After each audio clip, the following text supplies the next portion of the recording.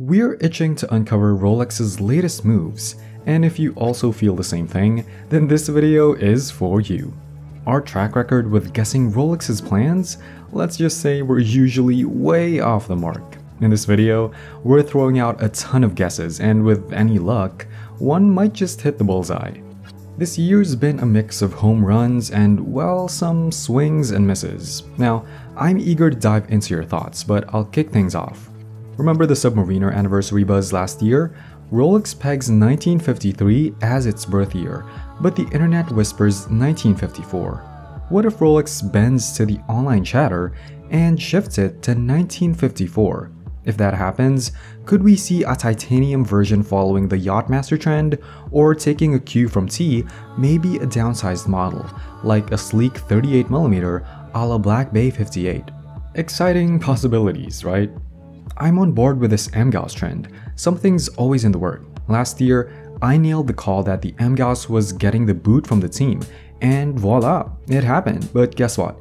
This year, it's making a comeback. Cue the confetti. I'm betting on a return with a snazzy purple dial. Forget about turning bezels or fancy tweaks. It's making a comeback as the OG, just like it never left. Lightning secondhand and all. They're not messing with the formula. That's my bold prediction. Now, let's talk about the not-so-loved Yacht-Master 2. I've got intel that Rolex has a fresh patent in the mix, a countdown chronograph mechanism. My crystal ball says the Yacht-Master 2 is getting a major facelift, potentially becoming Rolex's most complex watch. And can we talk about toning down that huge Yacht-Master 2 on the dial? It's like John Meany bit by writing happy birthday too big. My bet is they'll fix that. As for the Yacht-Master 2's purpose, timing yachts and regattas. Not that I race yachts, but I'm predicting that feature might sail away. I've got a soft spot for the Yacht-Master 42, especially the RLX titanium version dropped last year, so sleek and stealthy with that matte black bezel. I'm banking on Rolex diving deeper into the titanium game, just like we thought last year. We were expecting a titanium revolution, but it was a bit low-key. Just that Yacht-Master 42 and another piece. Now, my bet is on more titanium action, and the explorers are begging for it. Picture this, a sea dweller in titanium, a heavyweight for serious divers. You've got the Submariner for flaunting, and then the titanium sea dweller for deep-sea adventures and fish-punching moments. It just makes sense to use titanium on the heavy-duty functional watches like the Explorers and Sea Dwellers, making those substantial cases lighter and more comfortable. Fingers crossed for that move. The Tudor Pelagos is rocking titanium, so why not the Sea Dweller? And here's a bonus prediction.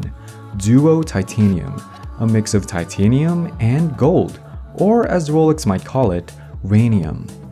Talking about uncertain dates, the GMT Master's birth year used to be a solid 1954, but now Rolex is throwing around 1955, maybe to dodge the Submariner anniversary spotlight.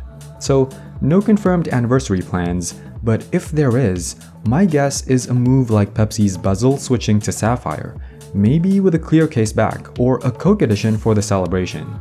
Here's the scoop. Rumors are buzzing that the GMT Master 2 Pepsi might face the axe. Why? Well, some owners probably want their pieces to skyrocket in value. Also, have you noticed the Pepsi's red and blue? Not exactly popping. The struggle is real, trying to blend those two colors on a single ceramic bezel. Unlike black, where it's a breeze, so losing the Pepsi might be surprising but kinda expected. It's more like a purpley Dr. Peppery vibe than a true Pepsi, and mark my words, predicting a Coke GMT is as easy as the Milgauss rocking black and red. Just slap on the red, layer the black, and voila, Pepsi out, Coke in. The Yacht-Master, Yacht-Master 2, and even the Sky Dweller seem a bit restless, don't they? I'm sensing a change in the air for the Sky Dweller. Either a breakup or a serious glow-up with a dose of perpetual calendar magic. Rolex is itching to flex some watchmaking muscles, and rumor has it, they've got a perpetual calendar tucked up their sleeve, ready to grace the Sky Dweller.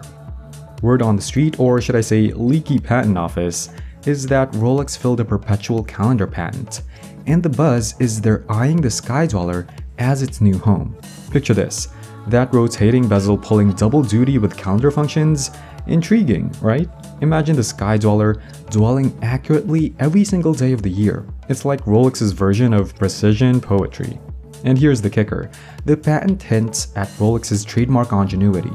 The current Saros annual calendar in the Sky Dweller was a mere 6 parts away from the standard date mechanism.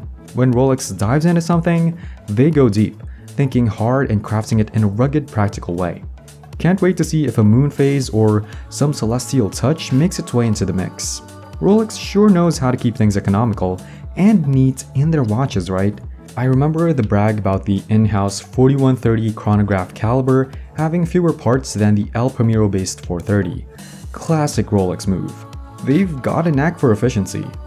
Now, onto the 1908, which made its debut last year, bidding farewell to the Cellini. My hunch is Rolex is taking a page from Cellini's book and giving the 1908 a lunar upgrade. Moon phases are timeless and classy, and the 1908 seems to be begging for one. Surprisingly, it doesn't have it yet, but mark my words, that's changing this year. I'm so confident in this upgrade that I already assumed it had one. A sure bet for sure. Can't wait for that drop. And here's a prediction that's a bit out there. More clip art madness. Remember the emoji and celebration dials on the Oyster Perpetuals? Brace yourself for speech bubbles spelling out positive vibes. Live, laugh, love, joy, and the classic H2H for happy. Rolex hit gold with the emoji trick, and they're ready for round 2. Picture this, Rolex unleashing a collection of watches adorned with various sports balls. Tennis, hockey, golf, all in vibrant hues. Now, that's a visual feast. But let's not forget the glorious return of word art, especially the desert reflection style. It's like a nostalgia trip with a rosy tint reminiscing about the word art of our youth. Clown balls, jigsaw puzzles, and a sprinkle of low-effort clip art, Rolex take our money. However, in the grand scheme of things, I'm sensing a lean year for new models. Our predictions might just be wishful thinking, as Rolex seems more focused on delivering what they've already promised. A subtle nod to the new factory in the works, gearing up to churn out more Rolexes for everyone to snatch up at the retail price. Future models? Well, maybe it's time to appreciate Rolex for staying the course. Like Grand Theft Auto, quality over quantity. Take your time, Rolex, we're ready when you are. Share your thoughts in the comments. What's your take on Rolex's moves this year? That's a wrap, folks. Big thanks for hanging out with us at Ventichic. If you enjoyed the chat, show some love by hitting that like button and dropping a comment below. And of course, smash that subscribe button to stay in the loop for our upcoming videos. Until next time, take care and catch you on our next adventure.